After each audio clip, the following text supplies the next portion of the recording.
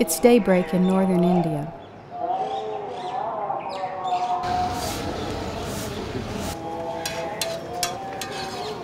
As the city of Ludhiana emerges from darkness, Muslim and Sikh prayers drone over loudspeakers from countless places of worship.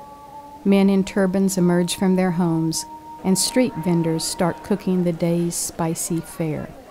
In one small corner of this city, population 1.3 million, a crowd of Christian staff and students fills a breezy chapel with standing room only. Under a wooden cross, the students intone in Hindi to the beat of a tambourine, "We are singing unto thee." This small corner of the city is Ludhiana Christian Medical College. The school, surrounded by auto rickshaws, honking motorcyclists, and bicycles laden with heavy loads, bears some resemblance to Christian institutions in the United States. It employs common symbols, for example, and common scriptures. But seated in a city where religion so noticeably touches all aspects of life, the clothing, the food, morning routines, Ludhiana Christian Medical College goes farther than many similar institutions.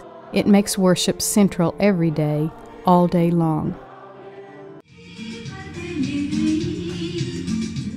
The religious life at the school and its teaching hospital starts at 7 a.m. with a daily audio broadcast throughout the hospital of scripture, prayer, and music. 2 daily worship services in chapels, one for students and one for staff, follow at 7:30 a.m.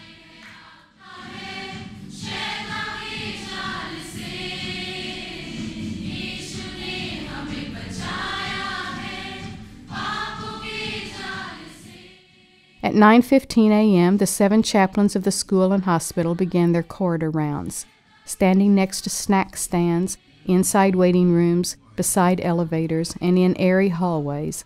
The chaplains greet anxious family members and write down the names of their sick relatives who are in need of prayers. The chaplains make about a dozen stops a day. At each stop, Muslims, Sikhs, Hindus, and Christians alike bow their heads in prayer. The language that the chaplains use is Christian, but the message works for everyone. These are all religious people, Indians, so when you say prayer, they are all attached, said Reverend Stanley Thomas, the head chaplain. No one will disrespect prayer. You just have to initiate.